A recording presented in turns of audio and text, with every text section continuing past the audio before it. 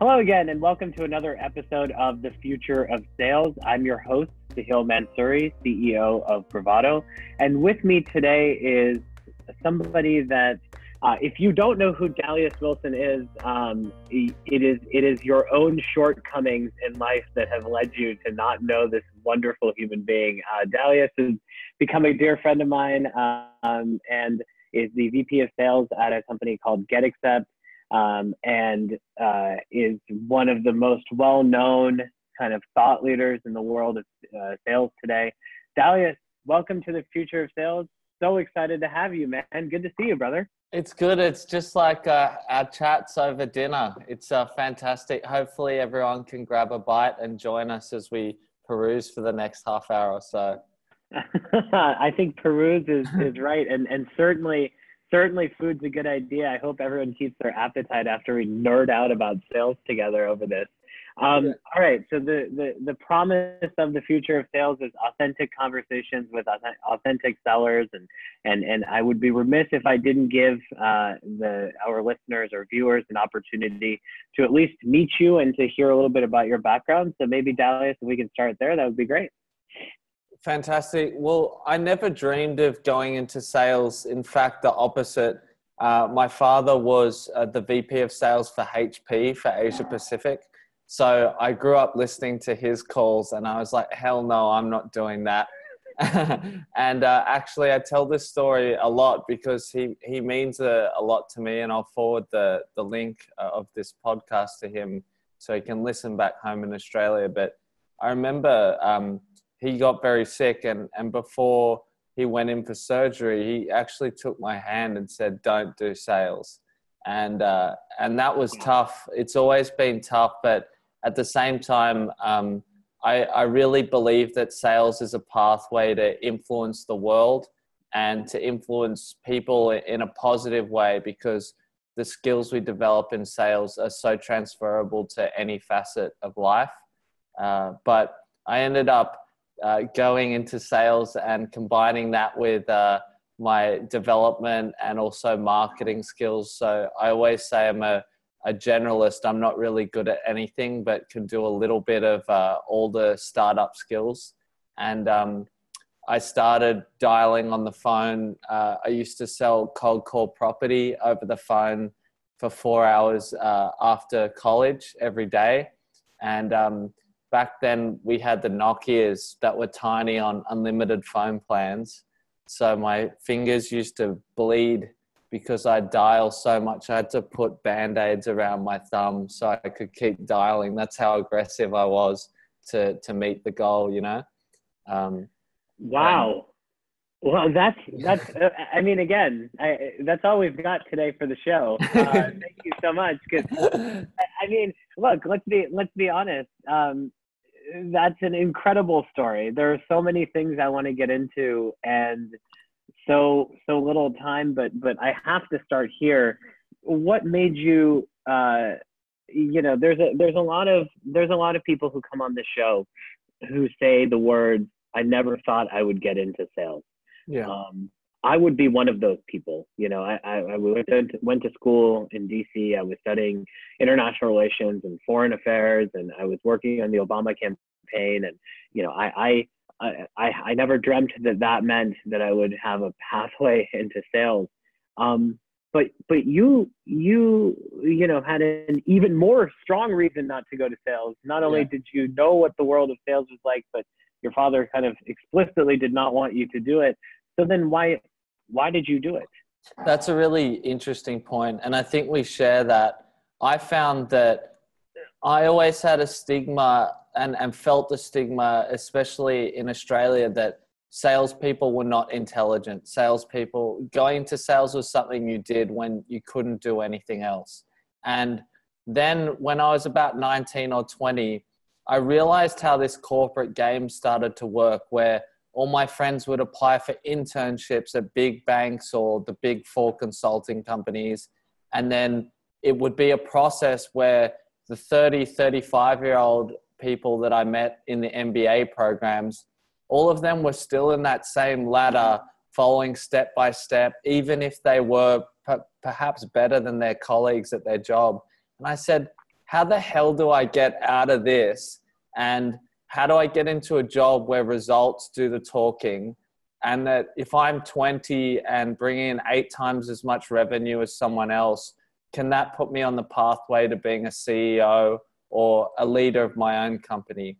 And so that's what inspired me to do sales, is I saw it's the only profession in my mind where it's a meritocracy. If you just do well, you go from here to here within a year to 2 years. I totally agree.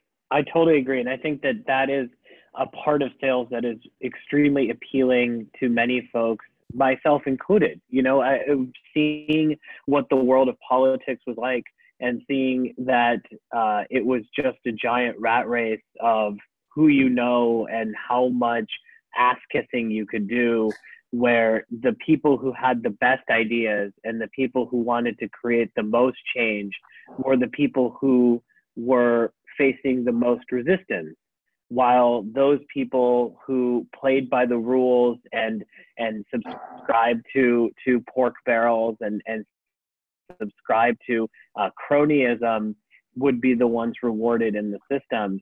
And that just completely didn't sit right with my immigrant background, where all I saw was my parents work their ass off to go from being extremely poor to being middle class.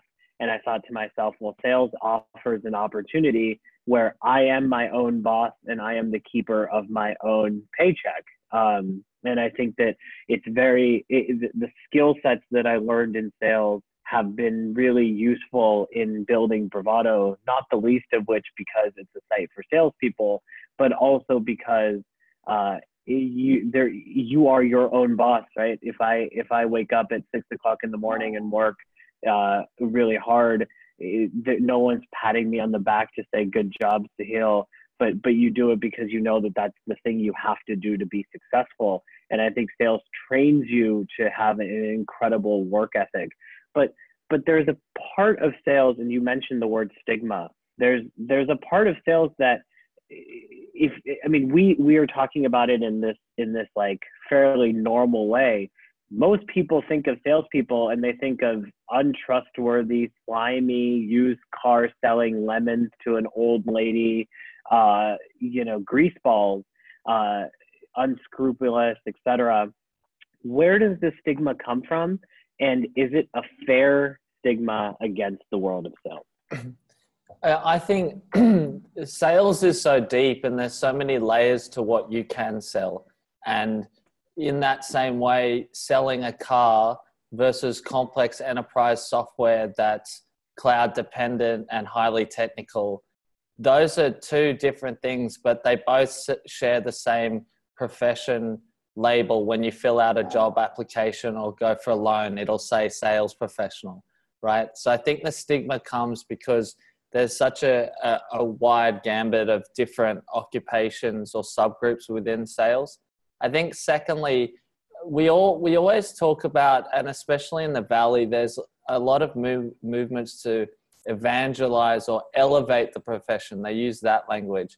But really, if you look societally, it's still falling behind. You have marketing as a subject at any tertiary institute I've ever been, but sales ops, rev ops, sales techniques, history of sales, these are all great subjects that are really meaty. And one of my personal goals is I don't want to do this forever. I think if I do okay, I want to go back to university and structure some of this and make it something that people want to study and they want to learn, because they're going to be doing it a hell of a lot more than a marketing minor when they're in many jobs outside of marketing specifically. Yeah, I think that's a really interesting point you bring up. You know, I had a conversation with one of the career center executives at the University of San Francisco, and she told me that the majority of seniors who come to her and seek counsel on what profession they should get into, what jobs they should apply for, the majority of them want to work for a tech company, right? It's kind of the flavor of the thing in San Francisco. And she looks at them and she says, "Are you technical?" And if the answer is yes, she says, "All right, go apply to be an engineer in product or, design or whatnot." If you're not technical, she says, "Okay, go apply to be an SDR or a salesperson." When she tells the technical people what they can do, they're super excited and motivated. When she tells the non-technical people what they can do, the students, the soon-to-be graduates, the young women and the young men recoil against it and say, "I didn't spend all this money. My parents didn't send me to college just for me to become a salesperson. I'm a college graduate. Like, I did well in my class. I don't need to do sales," as if it is a profession to be pitied or a profession to only fall into with no other choice, right? Like, I'll do anything but sales. And that's just all bullshit, right? All of it is just bullshit. Like, let's just be honest. Some of the most brilliant people that I have ever met have been individual salespeople, VPs of sales, CROs, etc. And there is a number of studies that have been done on this, but there are more CEOs of Fortune 500 companies that have a background in sales than any other departmental experience, marketing, finance, technology, etc. Sales creates CEOs and creates great leaders.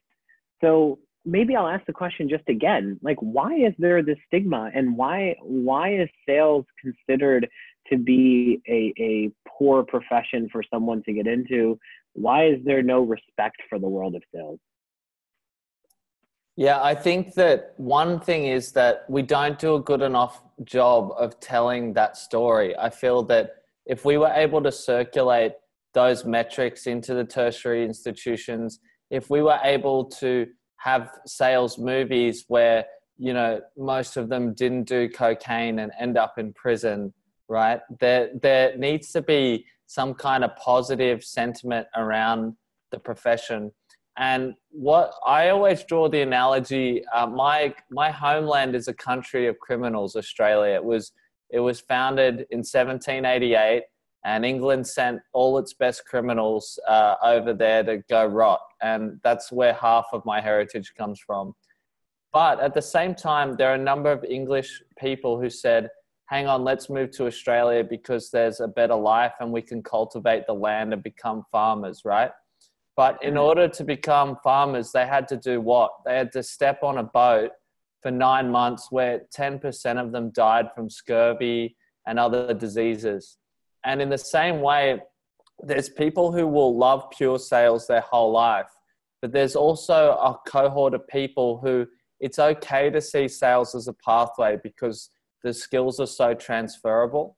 And I feel that they're not cognizant of the fact that they need to step on this boat. They're too busy worried about being a top investment banker or a top VC or a top CEO, but they don't acknowledge that journey and the skills that are required. Because I tell you what, you step in a room with any one of those three examples I said, they're all selling to you whether they like it or not. And the ones that can't sell suck at their job. And that's my response to that point again.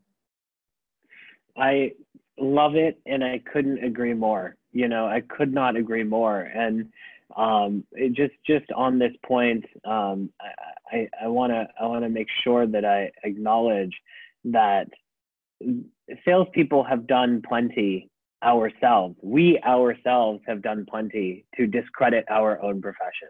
I don't want to sit here and make it seem like the world looks at sales in a poor way because of external factors only. No, I think we are entirely culpable in our own reputation. The shortcuts, the lying, the information, juggling of truth, misleading of prospects, charging different prices to different people to get away with it. I think that we have done a lot ourselves to earn the reputation that we have of being untrustworthy. but I also think that the world is changing, you know, and your experience at Trust Radius, you know, is certainly proof of that. Perhaps you could share the story both of how we initially met, because I think it's such a fascinating one, your experience at Trust Radius, and kind of where you see the world of sales going in a time and a place in which salespeople no longer have the luxury of a information gap in order to strong arm a prospect into taking a call with them.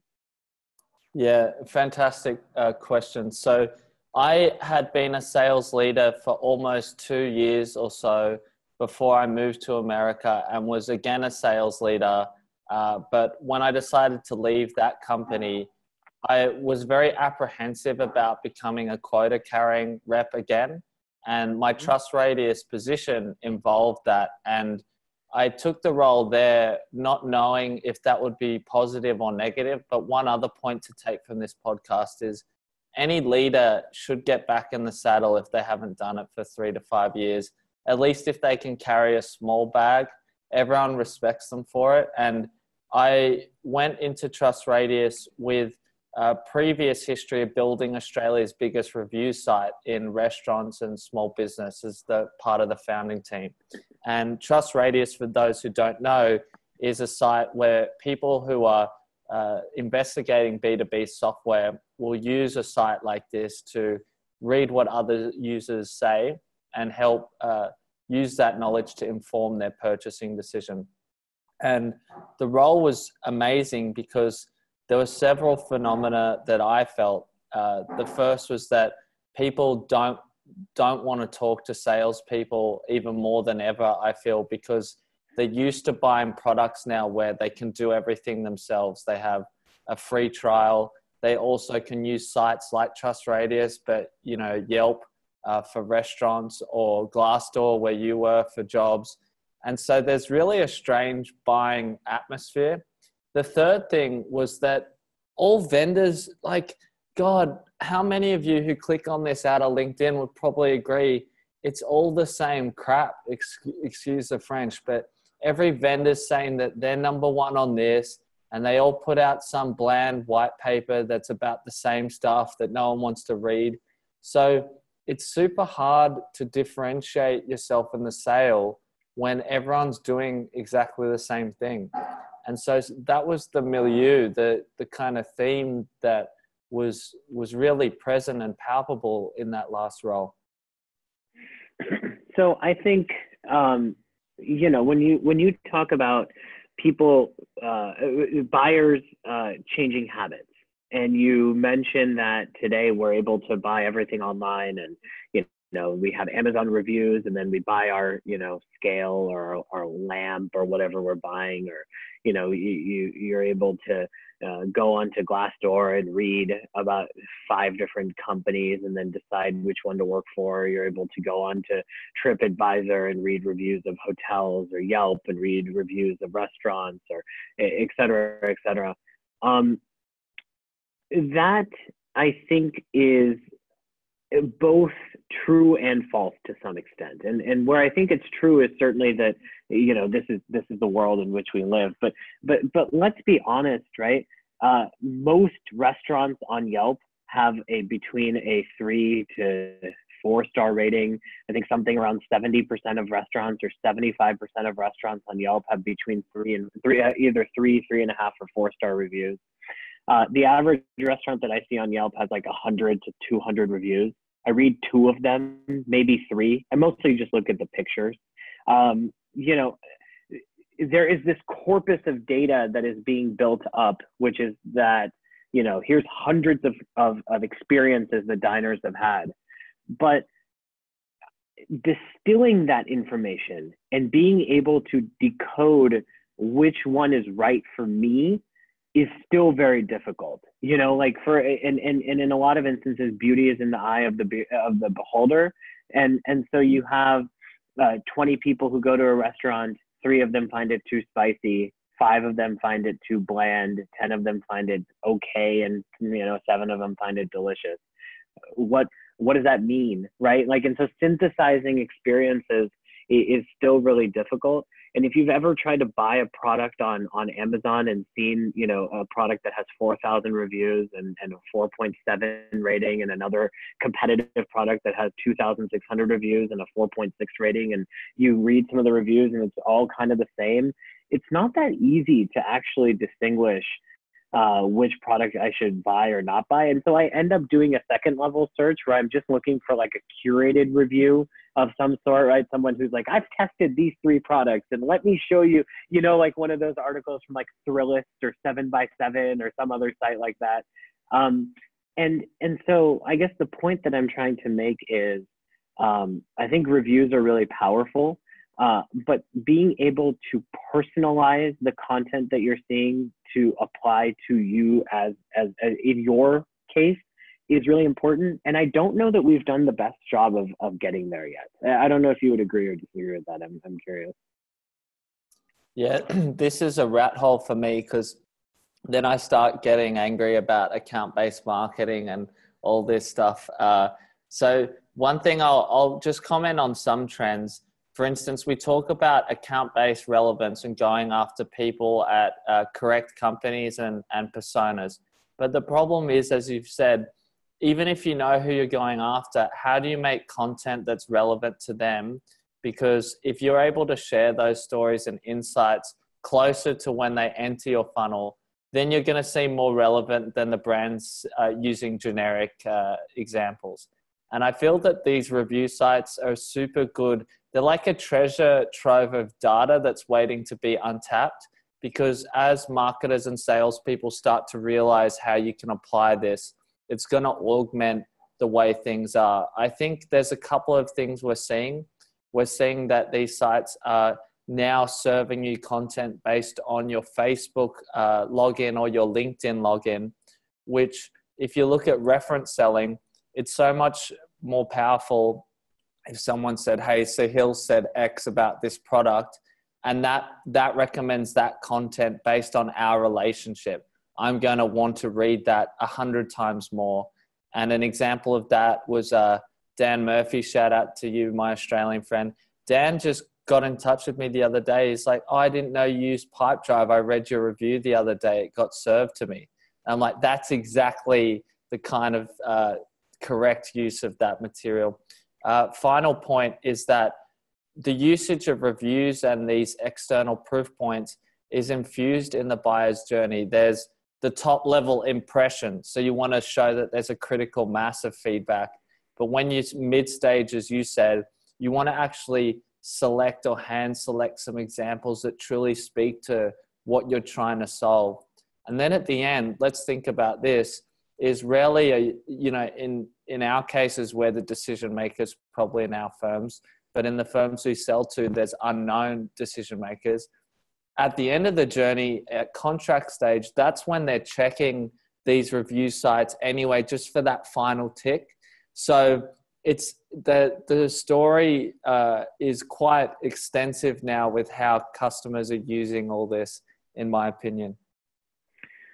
I would agree with everything that you said, because I think, and especially on that note about personalized content, I think that's so important. It's so important to be able to serve review, whether it's reviews or it's content that is socially proofed by your network. And I think that is an increasingly more powerful and more important use case. One of the things that we grapple with at Bravado on a regular basis is, salespeople are coming in and they're getting testimonials from their customers. They're building positive brand reputations for themselves. As buyers, as their prospects come to visit their Bravado page and they're starting to read those reviews from their customers and try to understand, hey, is this a salesperson I want to work with? Is this somebody I can trust? How do we make that information more and more contextually relevant? How do we make sure that if I'm the salesperson and you're my prospect, and let's say that our mutual contact Jill wrote me a testimonial, how do I make sure that when you come to the Bravado site that you see Jill's review first? You know, this is something that we grapple with and we think about all the time. I think that what makes that really interesting in particular, though, is that it may not be the relationship you have with somebody that governs whether you trust the review or not. It might be the fact that they're in the same shoes as you, right? Like, so you mentioned being you're currently running sales at GetAccept. You know, if somebody who is, it doesn't even need to be a direct competitor, but if there's a company that does something similar to GetAccept and they have a VP of sales that commented on a product, and maybe you don't even know this person, but if he or she commented on the product, and then you see that, that's going to be really influential to you, because you're going to say, well, wait a minute, if this person's finding value in it, and I know that what they do is very similar to what I do, then maybe, you know, I should also pay attention to this. So I think that relevance has a number of dimensions to it, and trying to unlock in which order you should show relevance, I think, is something that we think about on a regular basis. Definitely. I'm also thinking, as we're talking, we didn't even touch on how we met, or why I think it's important that people consider Bravado. Not that it's a direct plug, but I think it's relevant, right? Thank you. I appreciate it. But plug time, everyone. But I actually, so to be transparent, I don't use Bravado yet, and I probably will. So that is also shows that this is an authentic statement. But how we came into friends is I saw someone that I was speaking to, who's a mutual friend, mentioned Bravado early on in the piece. And when I logged into the site, I also was a little bit saddened, because I had an idea similar to Bravado as I was working at Trust Radius. I was never going to do it because I'm so busy and I'm not taking the risk to be a founder again for another couple of years. But what I found was that no one trusted or believed me as a salesperson, for one. Secondly, I wanted to be able to get testimony in a way that was, so to set the scene, right now when you ask companies to go on the record, these review sites are great because there's not the conventional PR channel that you have to deal with, because you can circumvent that. But what happens if I wanted to get testimony from someone who didn't proceed with me, or maybe there's other circumstances, but I could still use that logo and that positivity to go after their competitors and to use that to further my career? And that's where I really saw this kind of helping. And the final area is that I do all these deals and do all this work, but if I was fired tomorrow and I had nothing, no one would ever believe it unless I was really, really thorough with references and laying that out. So with that in mind, when I saw what you guys have done, I was like, this is a no-brainer for any sales person. You've got to proceed down this path, because if you leverage it properly, there's so much positive externality to be gained from doing it. Well, first of all, I appreciate very much your kind words. You know, we have never actually discussed Bravado on any other Future of Sales episode, and the purpose of this podcast is certainly not to plug the Bravado product, but in your particular case, yeah. I think it is so relevant because you had the experience at Trust Radius of B2B buyers and getting reviews, and obviously your background and your experience in Australia and working with reviews, you know, obviously my experience at Glassdoor around reviews. And so I think we've just touched on this topic, you know, in so many different ways. Something that you just said though, which and it saddens me a bit to hear this, but is also just a reality. You know, you say nobody trusts or believes a salesperson. And that's just true, right? Yeah. Objectively, that is true. If, you walk into a room and you say, hey, I'm a salesperson, you lose credibility, you don't gain it, right? If you walk into a room and say, I'm a doctor, people respect your opinion on medicine. If you walk into the room and say, exactly, hey, and I say, I'm a mechanic, people respect your opinion when it comes to an automotive mechanic. And now people want to ask you questions about their cars.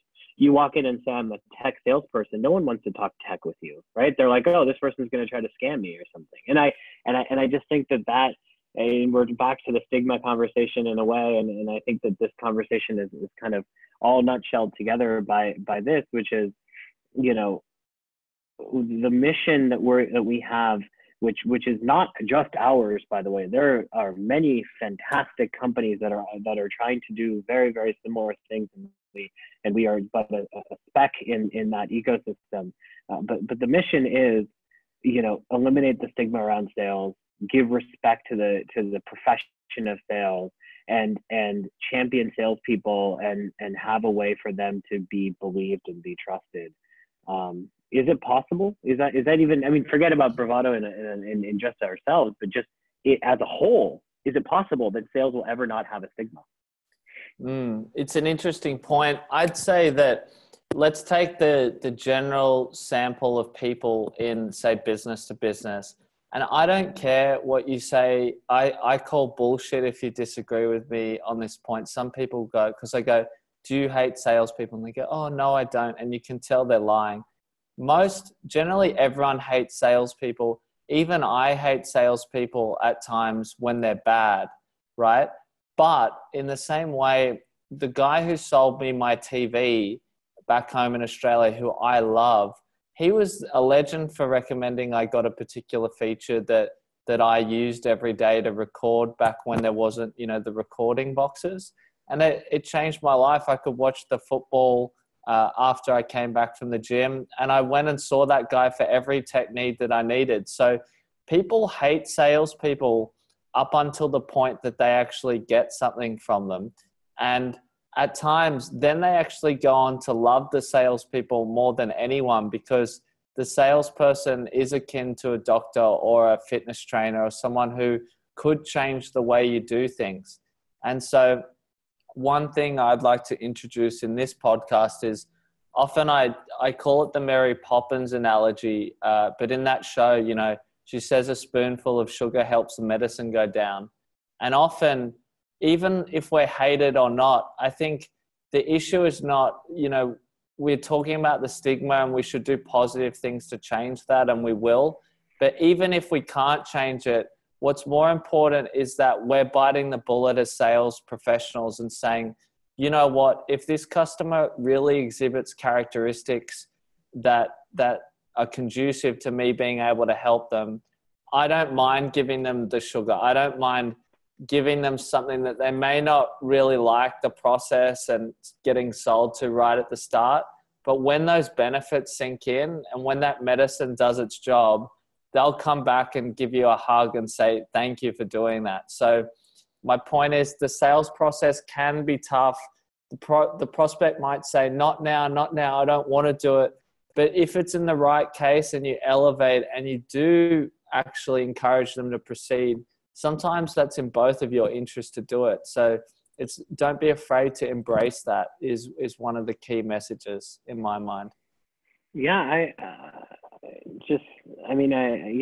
I couldn't agree with you more. When you describe the relationship that customers build with salespeople that they know and trust and love, some of my dearest friends, people who came to my wedding, people whose weddings and at the birth of whose kids and their kids' birthday parties that I have been to, have been customers of mine. Right? Have been people that were actively trying to avoid ever talking to me, and ignored countless emails and calls from me until in some unfortunate moment of their lives, in some moment of weakness, I was able to seize just a moment of their attention. And from it, we were able to bring and build a relationship that has in some cases spanned decades, not just years, not just months. And so I think that it is what you're saying is true, which is that if you can break through the noise and really build an authentic relationship with somebody, you lose the stigma of, I am a salesperson, you are a buyer, we are in the sales and buying process, and you all of a sudden become two people on a journey together. And I think, that's the experience that we all kind of covet and dream of on both sides of that aisle. Yeah, the marriage aisle. That's right. So I want to end by just asking you one more question. I mean, we named this podcast "The Future of Sales" for two reasons. You know, one was you know, we wanted very much to have a dialogue about that which is to come, not that which has been, because we feel like there's a lot of conversation, especially on LinkedIn, as you mentioned, from talking heads describing all of the tactics that you need to do in order to break through in sales today, the vast majority of which are bullshit. And then, I mean, just to be honest, and then secondly, you have, and the other main reason that we really focus on the name "The Future of Sales" is because, you know, all of us have opinions and ideas, but none of us know for sure what exactly is going to happen to the profession. I mean, there's cries of like the bots are coming and they're going to steal all the jobs, and in 2 years there'll be no more SDRs, and you know, or you know, I mean, I hear all sorts of theories. What's yours? Where you know, let's say like today, you know, we're sitting here in April of 2018. Let's fast forward, it's April of 2021 or 2022. You know, 3-4 years have gone by. Break out your crystal ball, go visit the Oracle at Delphi. You can use the analog that you prefer. Where what is going to happen in the future of sales, Dailius? I'm putting you on the record. Well, you guys haven't got the privilege to hear my ghost telling stories yet, where I have premonitions about the future and things. But ever since I've had all this fluoridated water over here, I think I'm getting less and less of these premonitions. But, or maybe it's whatever was in the water enough. Yeah. Crazy, perhaps. But anyway, I'll digress. So if you want those stories, you can ask me in the comments, or we do a follow-up and I'll tell some of them. I think that the future, so there's many elements. I think the first thing is enterprise is still as dirty and has so many moving parts as it always has, even though we talk about the cloud, because the cloud allows you to do so many more things that are integrated. That creates its own mess. And so I feel like the enterprise is going to be safe for salespeople for a long time to come. I don't see much change there. And people who write that stuff just want to get clicks and keep their jobs. On the lower end, I think that if we talk about self-service software or things that are more transactional, I think there is change between, it's more from people doing outbound selling, and because it's very expensive to have a person on the phone and doing emails all the time, to potentially less qualified people helping them more proactively through support as they're in that self-service journey. And so my feeling is that you see chatbots and AI and a lot of talk about this augmenting that experience when you're using a product. I think that will help, but I think that people will become a lot more support orientated inside those products versus actually putting people through buyer journeys for small ACVs. I think that will dilute. In terms of outreach, the final thing I wanted to mention in this futuristic point is that the rate of success of email is falling. And this is just something that I've seen for years, and it's just a curve that just keeps going like that. At the same time, it's just like talking to a man or a woman at a bar. A lot of people do it, but if you do it in a good way and you're wearing something that stands out, it's easier than ever. So in an age of terrible email output and in declining consumption of that output, there's still lots of room to be the holy grail. But I think we're going to see a privatized channel of communication develop where things like Slack, but maybe something else, an email 2.0 that I'm not smart enough to think about, where it'll be very centric on that internal company, and companies will be reaching out to brands they want to work with a lot more, and it'll be harder for us to get in through that digital method. So then events and these other things are going to be the ways that we need to break into those bigger businesses for my mind. But you asked a tough question. If I'm right about any of this stuff, I should get a payment from you in 2021, hey? It depends if I still have a job. And so if I still have the means to pay you, and heaven knows I'll be paying you in some cryptocurrency. Yeah. Probably won't be Bitcoin or Ethereum. It'll be something we've never heard of, and we'll go from there. But if anybody knows which one it is, feel free to message me privately. And so Dailius, thank you so much for your time. I want to say just to that last point that you made, which I really enjoyed hearing your thoughts on, as I'm sure all of our viewers did as well. When you're talking about the enterprise, and you're talking about people buying products versus the smaller ACVs.